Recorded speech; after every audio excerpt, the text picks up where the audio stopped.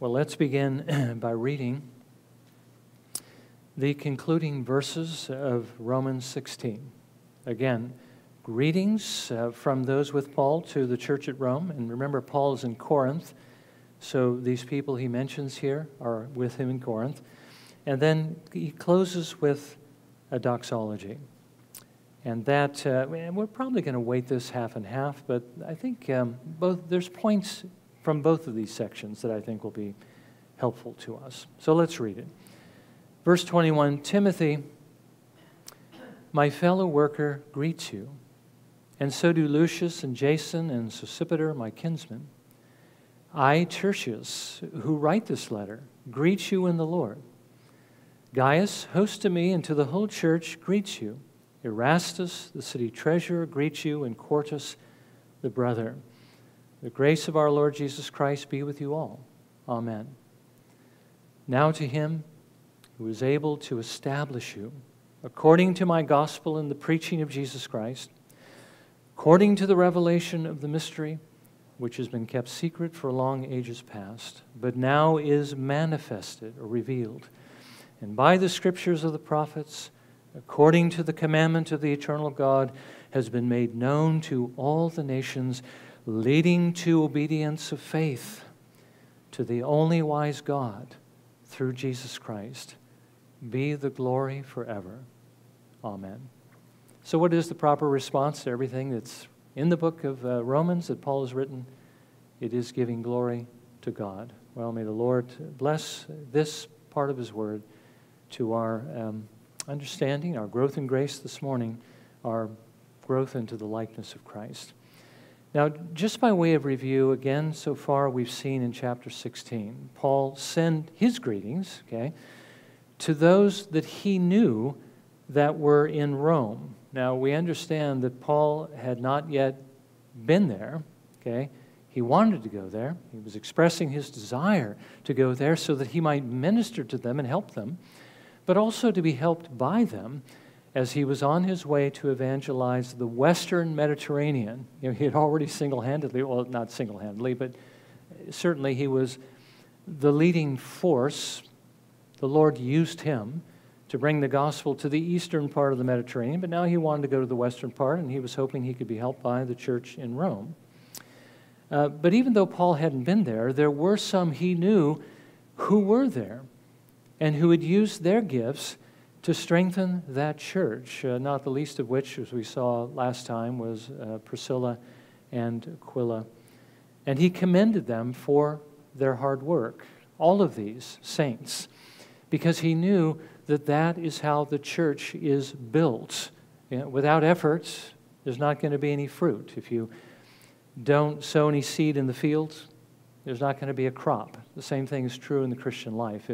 If God's people don't put out efforts, there isn't going to be anything that's going to be accomplished. God doesn't work apart from his people.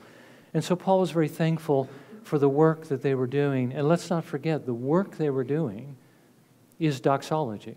It is praise. It is serving him, worshiping him through their service. And so he expressed his thanks for that. And then he warned them against their enemy, the devil, and the strategy that he would use to try to bring them down. Division through false teachers. And by the way, those false teachers don't have to be outside of us. They can also be in us. Our flesh is probably the best false teacher, always convincing us of things that are wrong. But Paul, we saw last week some examples of how Satan did this to the churches in Galatia. Remember, he sent false teachers to them, the Judaizers, who were teaching them that they needed to be circumcised and basically become Jews and observe the law of Moses. Besides trusting in the Lord Jesus Christ, Jesus was not enough. Satan was seeking to destroy them, dividing the church through false teachers, and he did the same thing to John's audience. And that's what John was addressing, what's known as proto-Gnosticism in his letters. The idea that Jesus could not be a man, so he just appeared to be flesh. He was really spirit, a phantom, walking the earth. And John says to that, if you don't believe Jesus Christ has come in the flesh, you can't be saved. And those who say he hasn't, they're the Antichrist. Okay? So false teaching, we have to watch out for it. Satan uses it, but he also uses it to divide churches. And then Paul not only warned them and us, but he also told us how to overcome this particular strategy of the evil one. First of all, we need to keep our eyes open for these people who would bring false teaching. We need to avoid them when we see them, not fall in line with them. We need to know God's word more intimately so we can recognize them, when they pop up, and they will, okay? And of course, we need to be practicing his word so that we'll be strong against Satan's attacks. We really don't understand what his word means until we can apply it. So we need to strive for that application so we'll know it, so we can recognize them, so we can avoid them and repel them when they come. Now, if they did this, Paul said, if we do this, not only would Satan fail to gain a foothold, but he would literally be crushed under their feet, under our feet. It's kind of an awesome thing, isn't it? Satan will be defeated. Resist the devil, and he will flee from you, we are told by James and by Peter. Now, this morning, as I've said, Paul comes to the end of his letter, and he closes it first by allowing those who are with him to send their greetings, and secondly, by giving glory to God for everything that he has shared with them in this letter. And let's not forget, everything he has said in this letter applies to us if we are trusting in Jesus.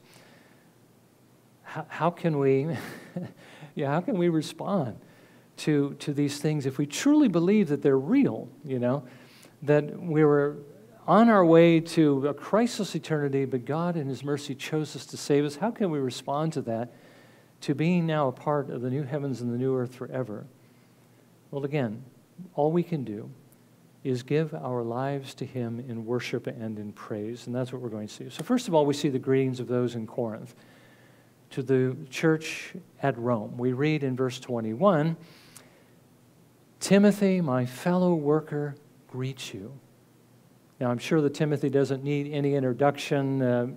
Timothy was Paul's true child in the faith. He was, I think most commentators believe, Timothy was converted by Paul's preaching when he first preached in Lystra on his first missionary journey. By the time of his second journey, 2 or 3 years later, Timothy had already grown to the point where Paul wanted to take him onto the mission field with him. And Timothy became one of his closest co-workers in the Lord. Do you know that Timothy is mentioned in 10 of Paul's letters? Now, Timothy was with Paul in Corinth, and he's sending his greetings to those who are in Rome. And really, he's probably the one of all of these that we know the most about. But let's mention some of these others. Lucius, who's Lucius? Okay, well, Lucius was likely Lucius of Cyrene that we read about in Acts 13, who was one of the prophets in Antioch who ministered alongside of Paul. He was with him in Corinth. Shouldn't be surprising. Antioch was the center of Gentile Christianity. Those who were ministering there went to strengthen the different churches. This Jason is likely the one who hosted Paul in Thessalonica. Remember, he was in Thessalonica before he went to Corinth. And Jason followed him to Corinth.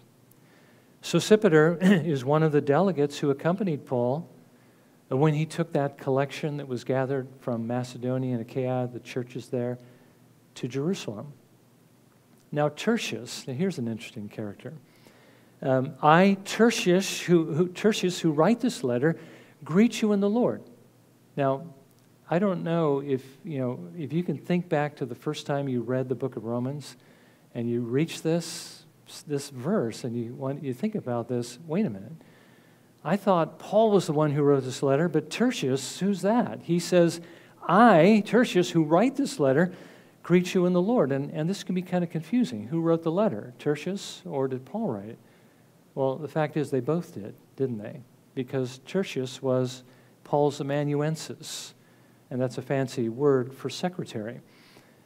He was the one who wrote it at Paul's dictation, and that's how Paul often wrote his letters. He didn't do it with his own hand, but we do find that Paul often added his signature to the letter to make sure that those who received it knew it was from him. Here's a couple of examples. We read in Colossians 4:18, this is how Paul closes that letter. I, Paul, write this greeting with my own hand.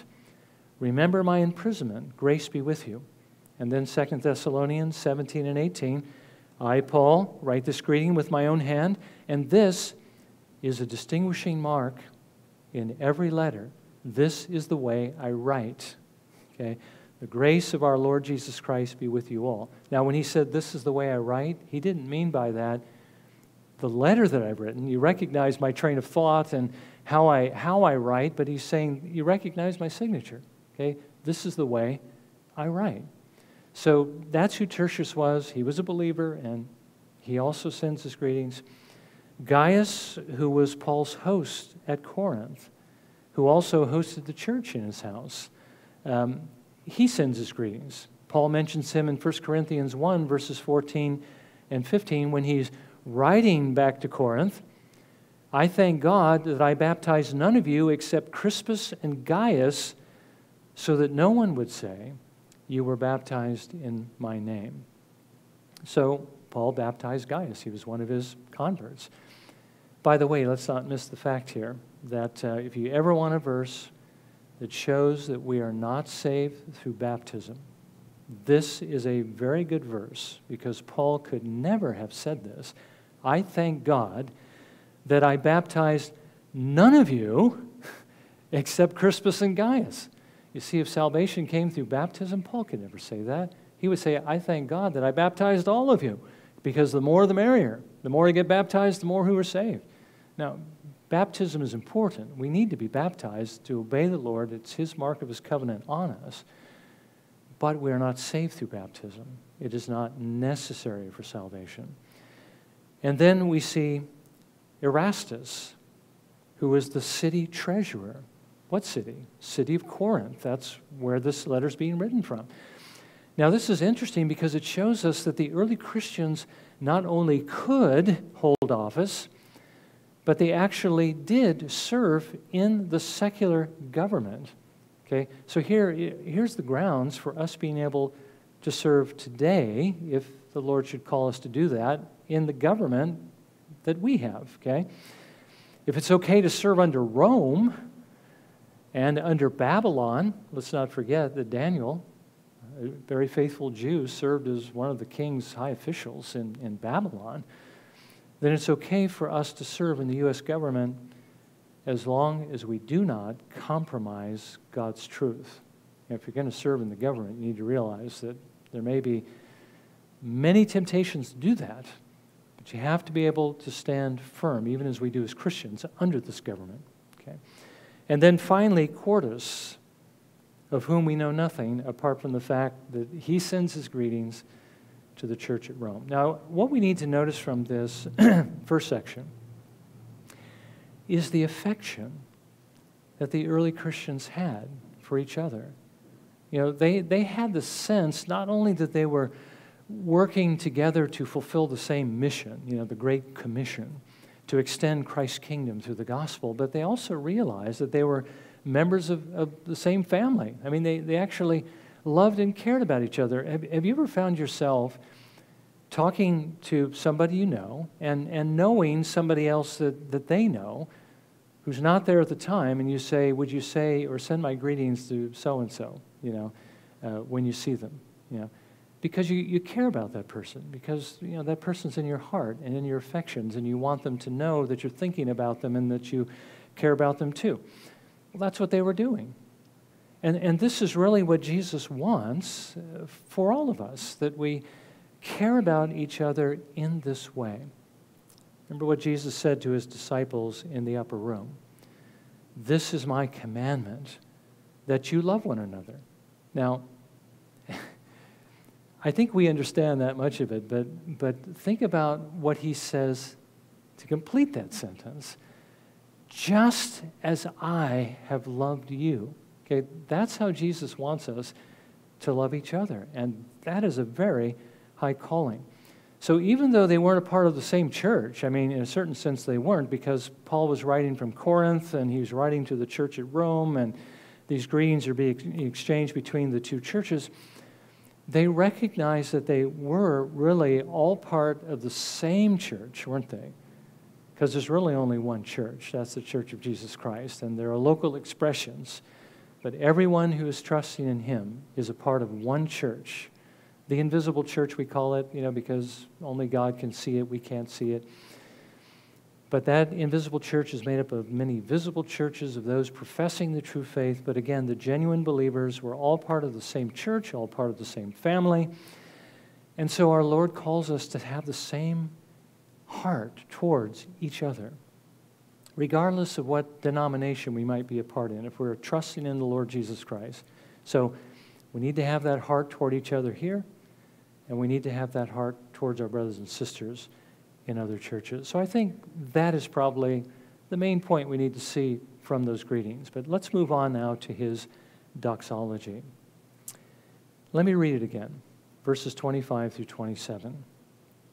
Now to him, and that is, of course, to God, who is able to establish you according to my gospel and the preaching of Jesus Christ, according to the revelation of the mystery which has been kept secret for long ages past, but now is revealed, is manifested, by the scriptures of the prophets, according to the commandment of the eternal God, has been made known to all the nations, leading to obedience of faith, to the only wise God, through Jesus Christ, be the glory forever.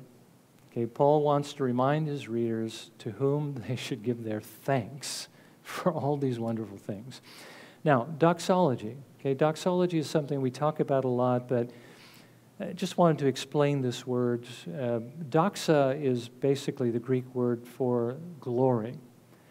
And you probably recognize, the study of anything, is called ology, right? Like biology and so forth.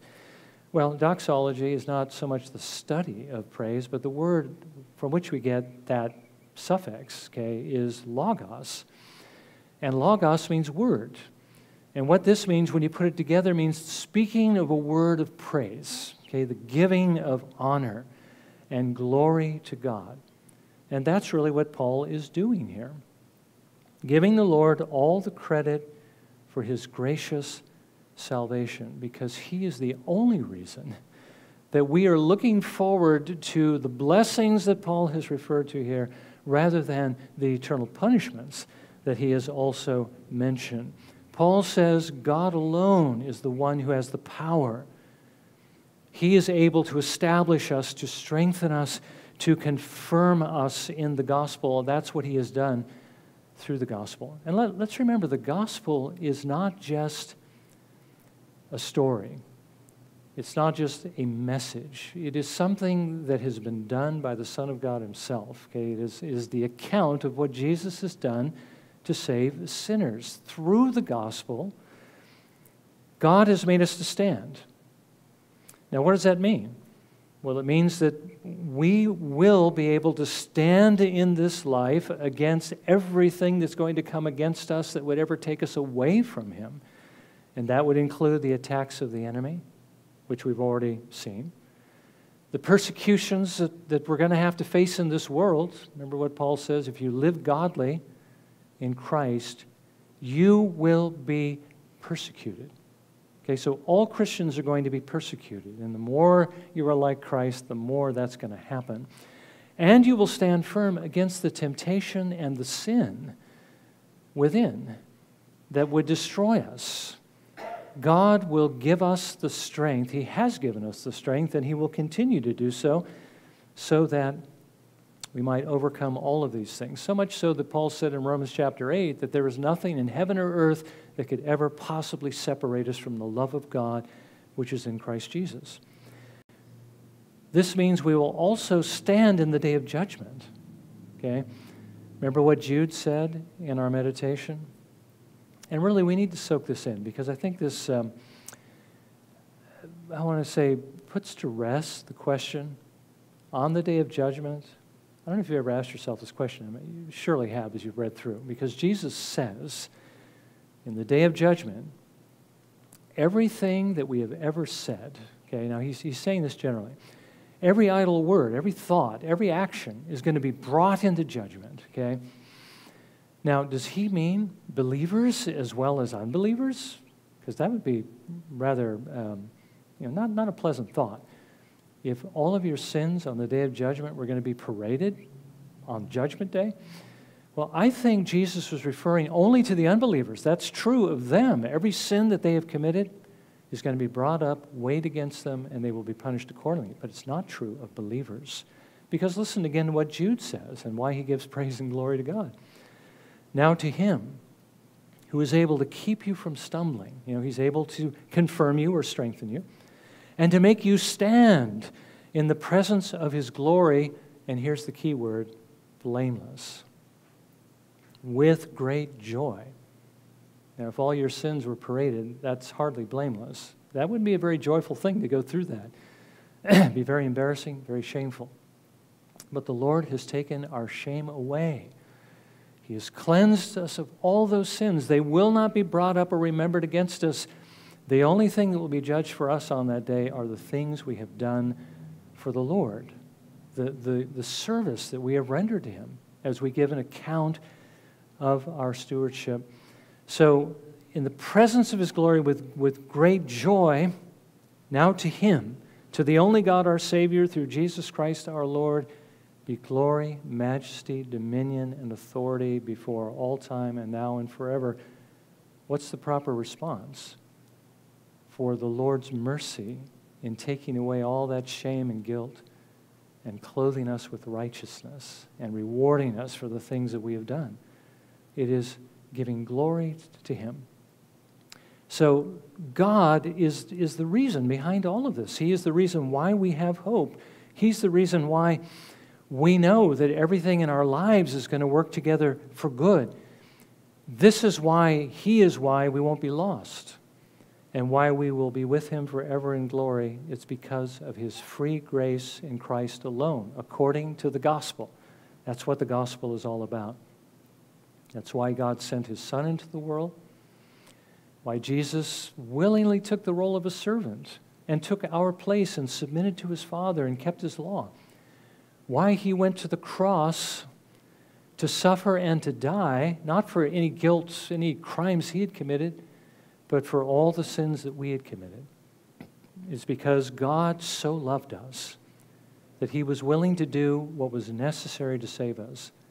And the only way he could was by giving that which was most precious to him in our place to secure our future. Now, Paul says this was a mystery, okay, a mystery, one God had kept secret for long ages past, but now has revealed in the gospel. By the way, I did a search on this to try to figure out how many mysteries there are in the Bible. And it's kind of hard to sort them out because there are some mysterious things in the New Testament, but there are mysteries in the Old Testament that were revealed in the New. And I found two main things, okay? And by the way, when we say that they were mysteries, it doesn't mean that God didn't say anything about them, but it's just that they were not fully revealed, okay? And they didn't see the extent of it and the glory of it as we see it now. Now, Jesus spoke of one of these mysteries in his kingdom parables. He said to his disciples in Mark 4:11 through 12, "To you has been given the mystery of the kingdom of God. But those who are outside get everything in parables, so that while seeing, they may see and not perceive, and while hearing, they may hear and not understand, otherwise they might return and be forgiven." You know how you've heard probably many times that Jesus spoke in parables to make his truth understandable? He actually spoke in parables to hide it from those that didn't deserve to have it. But so when after Jesus spoke these things, he would take his disciples aside and he would explain them. But what he's referring to here, I believe, is the fact that God's kingdom is a spiritual kingdom and not a physical kingdom. That it's all about a change of heart. It's all about a new nature. It's not a matter of parentage, that you are the physical children of Abraham, as the Jews thought, but rather that you are a spiritual seed of Abraham through faith in the Lord Jesus Christ. This kingdom is spiritual, and those who enter it must enter it through faith in the Lord Jesus Christ, and there's much more that could be said about it. God said in the Old Testament that he would circumcise their hearts, that he would give them a heart of flesh and take away their heart of stone, and they understood something of what this meant. It would change my behavior. I would begin to obey the Lord, and that's very important. But I don't think they understood that what God meant was that Jesus was going to give them, the Messiah was going to give them his Spirit, and by his Spirit dwell in their hearts. That's what the kingdom of heaven is all about. The King is in our hearts by faith. He lives within us by his Holy Spirit. Now that's one big mystery. The second one, I think, is the one that Paul is dealing with here, which is related. And that is that he was intending to do this for the Gentiles. Okay? It wasn't, the mystery was not that the Gentiles would be saved. There's several places in the Old Testament where God revealed that to his people as a part of his plan. Remember what he said to Abraham? In your seed, all the nations of the earth shall be blessed because you obeyed my voice. Now, they didn't understand necessarily what that meant. They thought perhaps Abraham's seed was them, and through the race of the Jews, the world's going to be blessed. As God blesses them, it's going to pour over onto the Gentiles, okay, because they saw themselves as being the first. But no, it meant much more than that. Okay, it meant that the Gentiles would be engrafted into God's covenant. They would be included in that tree, the tree that represents the covenant God made with Abraham, and that they would be included as full members of his family, equal with the Jews in status, without having to become Jews.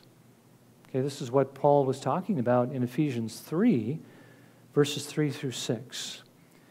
By revelation there was made known to me the mystery, as I wrote before in brief. By referring to this when you read, you can understand my insight into the mystery of Christ, which in other generations was not made known to the sons of men, as it has now been revealed to his holy apostles and prophets in the Spirit.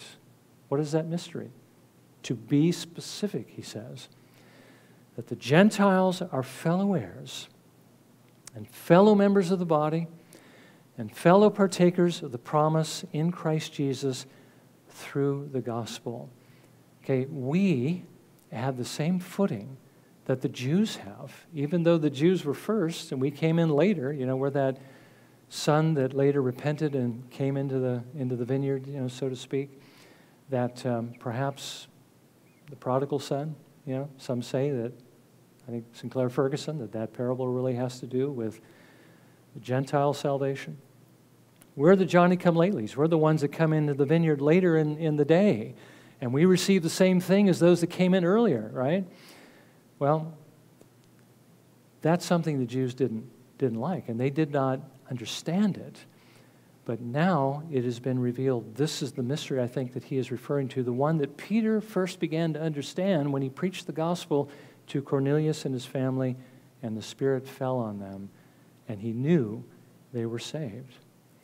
Okay, God is the one who has done this. By the way, I think I've already said this, but I believe this is the mystery Paul's referring to, because the church that he is writing to is primarily Gentile, and he has spoken of this mystery in his epistle. Okay, God has done this for them through his Son. God has done this for us through his Son. And so Paul is saying we should give him all the glory, all the worship, and all the praise. He closes by saying, to the only wise God, through Jesus Christ, be the glory forever. Now, let me just close by saying this, that the reason why the Lord saved us, the reason why he calls us to meet together each week, call is perhaps, I hope we understand what the word call means, commands us, okay? The reason that he's going to take us to heaven and bring us into the new heavens and the new earth is that we might give him doxology, that we might worship him, that we might praise him. Okay, what does God want for all the love that he has shown us? What does he want in return? He wants us to see it, to receive it, and to give him the credit for it by loving him in return, to praise him and to adore him. That's the only way that we can respond. That doesn't pay God back, by the way, but that's the only way that we can possibly respond to everything that the Lord has done for us. And so Paul tells us that that is what we need to do. Give him praise for the infinite love that he has shown us in the Lord Jesus Christ. You know, we've been talking a lot about seeing the glory of God and how the Puritans really wanted us to focus on the love of God, and that certainly is one of the main ways in which God reveals his glory, that he could love us, right?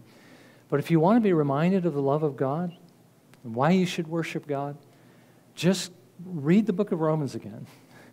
And you'll see God's great love and mercy revealed to undeserving sinners such as we in the Lord Jesus Christ. And you will find reasons to worship him. Well, let's bow in just a moment of prayer. And as we prepare to come to the table, we're again faced with a summary of everything the book of Romans talks about right here on the table, the work of our Lord Jesus Christ. As we prepare to come, let's think about that and let this move our hearts to praise and worship.